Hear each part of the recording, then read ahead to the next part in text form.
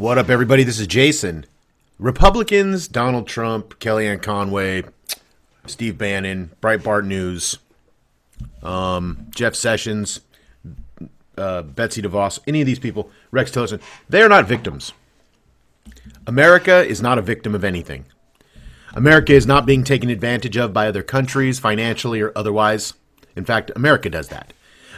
Republicans are not victims. They are not victims. Donald Trump is not a victim of a vicious media. Kellyanne Conway is trying to divert. She lied about a terrorist attack in Bowling Green, and she got caught, and she now is blaming the media. It's inciting riots, inciting a mob mentality, the way the media is reporting what exactly they're saying coming out of the White House. This is what Donald Trump does. This is what Republicans do. They play the victim. It's PR, Public Relations 101. That's, by the way, Kellyanne Conway, Monica Crowley before she was bounced because for plagiarism. A lot of these other people that are inside that are with, Bannon and all these, a lot of these guys were in the media. Now, they were in other things too. They were lawyers, they were Goldman Sachs, whatever, but they were in the media as well. And their only source of media that is official to them, that's okay, that's acceptable, is Fox News. Fox News is a propaganda arm for the Republican business first agenda right wing in this country. And it has many satellites. Alex Jones would be one of its satellites, I think. A lot of the New Age movement that you see that spews this New Age selfishness about we need to rise above and you need to go look inward and all that bullshit. A lot of that is heavily funded by the right wing. They are victimizing us. Okay? Republicans, conservatives have been victimizing this country for 30 years. They want to eliminate all social programs. They don't want to pay taxes. They don't want to be told how to create jobs because they're not the job creators. The government is, but that doesn't matter because they can just keep saying that they're job creators. They want to increase the military budget. We all know that. While claiming, and this is what Donald Trump has done beyond all, just unbelievable, and he's president, making America a victim. We're a victim of Mexico. We are a victim. It has nothing to do with the International Monetary Fund or World Bank or our fiscal policies towards Mexico. Not at all. Not at all. It has everything to do with Mexican people trying to come into this country and take jobs away. You're a victim. You're not a victim. Christians who can't donate money and raise money at churches and then take that money and donate it are not victims. You are not a victim if your company can't pollute the sky or dirty up a river because of regulations, or a bank who can't leverage itself 40 times what it's worth. So then when it gets in trouble, the United States taxpayer has to bail it out with Dodd-Frank. These are, Donald Trump has created, not created, but he's using the public relations tool of turning himself into the victim. And the American business, these billionaire businessmen are the victims. They're the victims of regulation. They're the victims of globalism. They're the victims of other countries taking advantage. He says it regularly.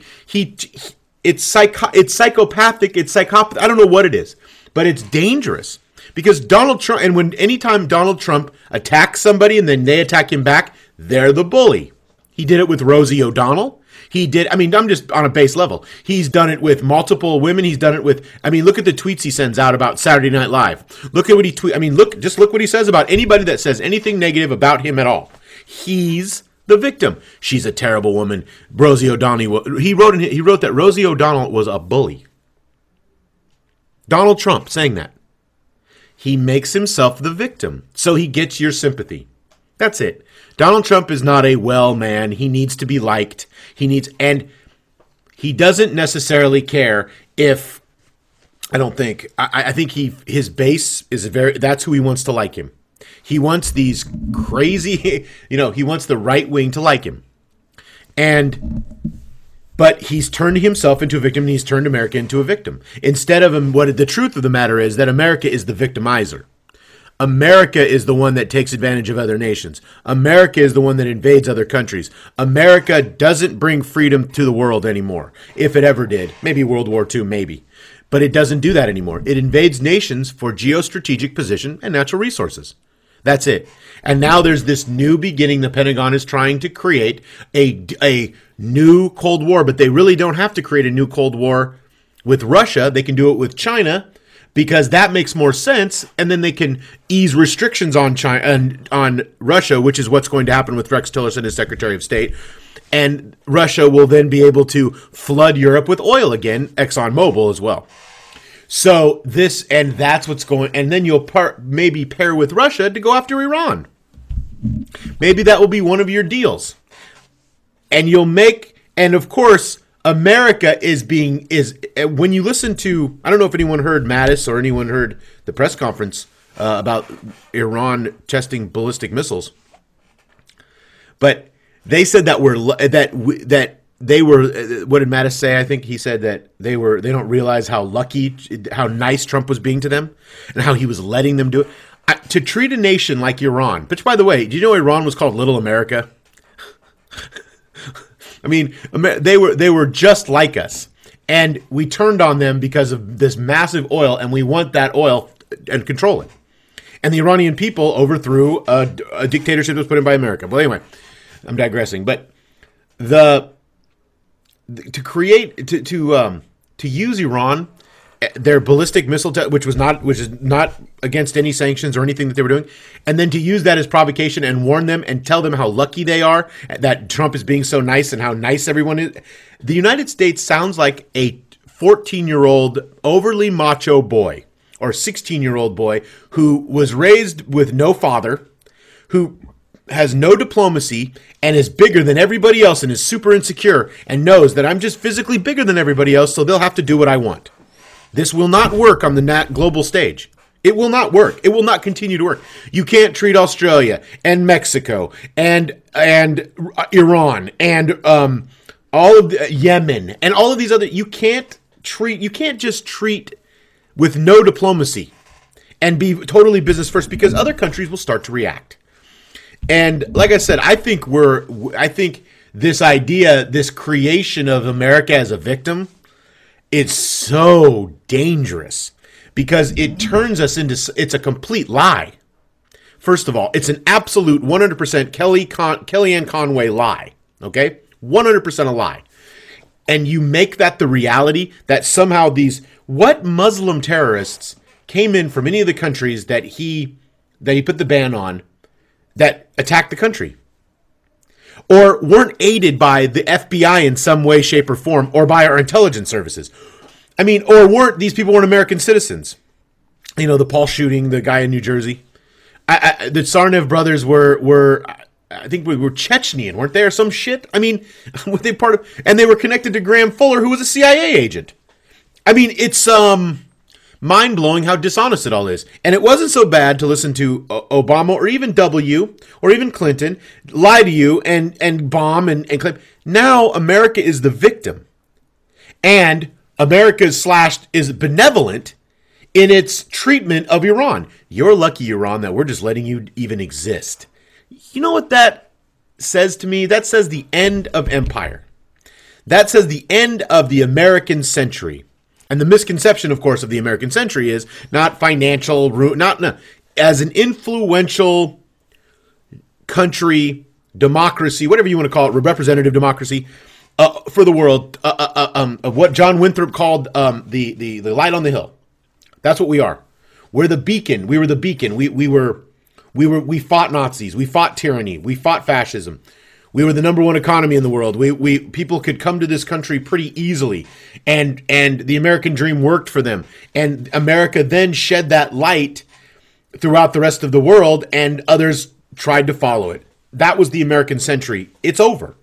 It's been over for a while, and it's the end of the campfire now, where the end of the bonfire, where it's completely burned down, and there's just the embers that come up and pop and snap.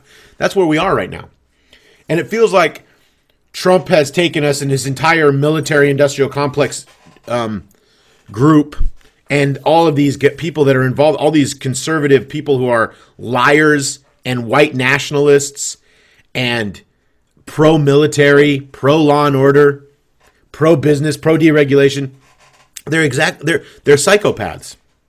They're self-interested, narcissistic, crazy fucking people who have gotten through postmodern surrealist America, have gotten to the top of their individual companies, despite their crippling, should have been crippling mental illness, because America encourages people like Rex Tillerson and encourages people like Munchin and Sessions, and they get to positions of incredible power despite being awful, awful, awful human beings on every single level. They're racist, they're misogynist, they want to control, they're Christo-fascist, they want a strong foreign policy that basically takes over the world for their business interests. It used to be American business interests, but everything's, multinational corporations, so now it's for their interests before some other country gets there. Or, excuse me, from some other corporation gets there. So this idea, again, I'm going to leave you with the idea that making America the victim and playing the victim card over and over and over again is crazy. It's nuts. It's mental illness. And Trump does this constantly because that's how he believes. If he says, I'm the victim, if I'm being bullied, then it will make him more sympathetic. And this is a PR trick. And doing it to Mexico's taking advantage of us. Japan is taking advantage of us. We're being taken advantage of by so many countries. Australia's taking... What? Are you out of your fucking... Yes, he is.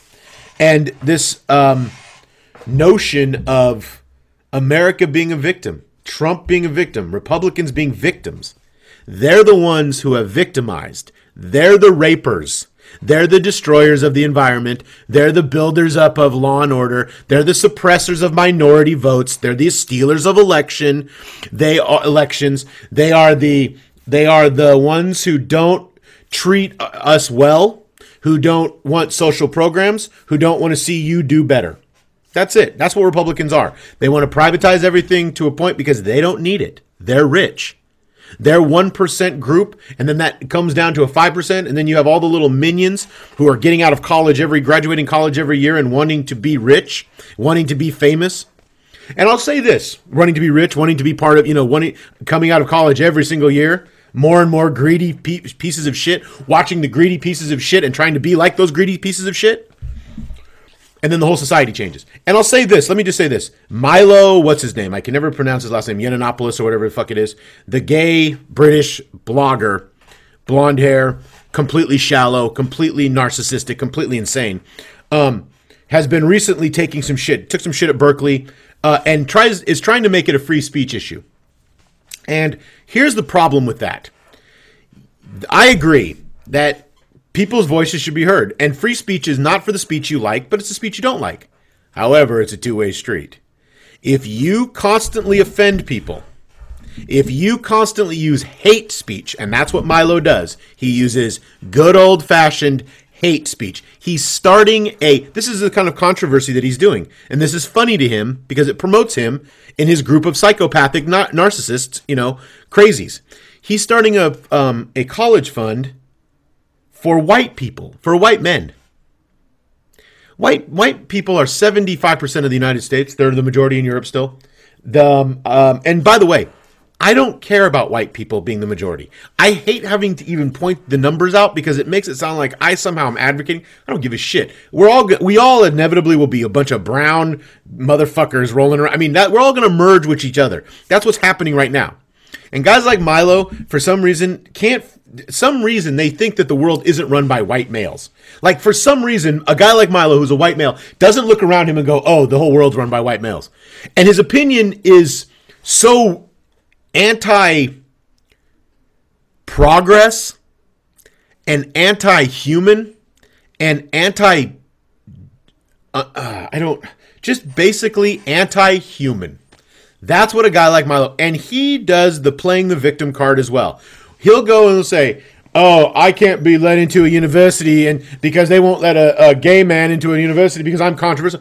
He says things that shouldn't allow that. So all the people that don't like him aren't supposed to use their First Amendment rights and protest him. You're not a victim if you choose to go out and attack people like Leslie Jones of Ghostbusters and actually get banned from Twitter for doing it. It's not okay that you go out and you are so pro-war and you're so anti anyone that isn't white and you think women self-loathing, gay British guy is what Milo is. And he's not a victim. He's a vile creature. And if he's only doing it to be provocative, shame on him even more. You know, people say, well, what, Jason? He's just like, it's like with Donald Trump when Donald Trump was getting running. And I would say, are you listening to what he's saying, what he's going to do? And he's doing those things. And I would hear people say, Jason, he's not going to do those things. He's just saying that to secure his base. That's not how Republicans work. They're not bullshitting you. They're not interested in securing their base. That's not, he wasn't work. He's going to do what he says. He's going to do exactly what he tells you to do. And he's going to push it through quick. And you're going to stand there and go, oh my God, I am so dumb, because you did two things. Trump supporters did two things.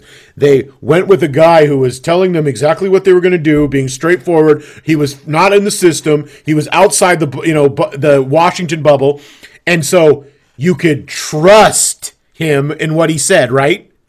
Right? I mean, over Hillary Clinton, couldn't trust what Hillary Clinton said, but you could trust. But then the same people would say, but you know what? He's not going to do what he says what he's doing. He's not going to suppress women. He's not going to try to get a guy who's anti-Roe v. Wade on the Supreme Court. Oh, whoops. He's not going to put a wall up to Mexico. That's just talk. Oh, whoops. He's not going to have any kind of ban on any Muslims from any country anywhere. Oh, whoops. I mean, he's not going to slash Dodd-Frank and some of these. Oh, whoops. He's not going to put Rick Perry in the head of the energy department. Oh, whoops. Scott Pruitt's not going to. Oh, whoops. He certainly wouldn't put ExxonMobil in head of our foreign. Oh, whoops. See what I'm saying, folks? So I always wondered about the Trump people that were supporting him. They always had two contradictory things in their mind. You know what Ayn Rand said about being a critical thinker is not having two contradictory thoughts in your mind at the same time. And Republicans do it constantly. Again, I'll just leave you. Thank you for listening. And remember, folks, America is not a victim. America is the victimizer. America is the rapist outside the fucking bathrooms at the amusement park, waiting for innocent countries to come out. That's what America is. America is not the fucking victim. Donald Trump is not the victim. The Republicans are not a victim. Kellyanne Conway is not a victim. The Koch brothers are not a victim. These capitalist scumbags who are destroying, they are the perpetrators of violence against not only the earth, but human beings, economically, socially, militarily, existentially. They are the enemies. They are the ones that should be blamed. They are not victims. Thank you for listening.